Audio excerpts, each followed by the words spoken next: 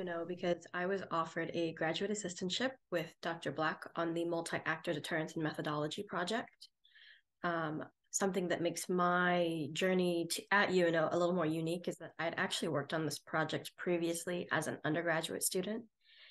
And so it just really felt like a really great opportunity for me to see what other doors the project may open for me. And I will say that so far I have not been disappointed by my choice.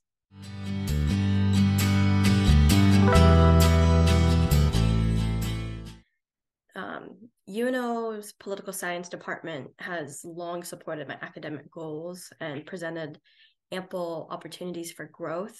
I hope to someday work in the international relations field. And while our political science department is smaller, I've always had access to a really diverse set of faculty, and that's really allowed me to thoroughly explore the many regions of the world and subfields of political science.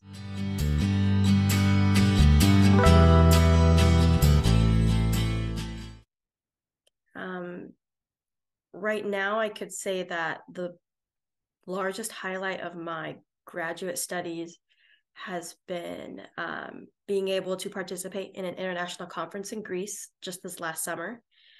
I was able to get both UNO Political Science Department support and College of Arts and Sciences Dean's Office support for this trip, which was fantastic professionally, but also personally.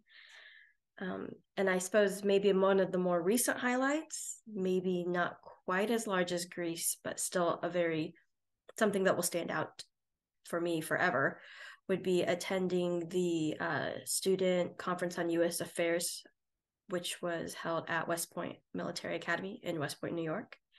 It was quite an honor for me to be able to attend that, and it really wouldn't have been possible without the political science department's support.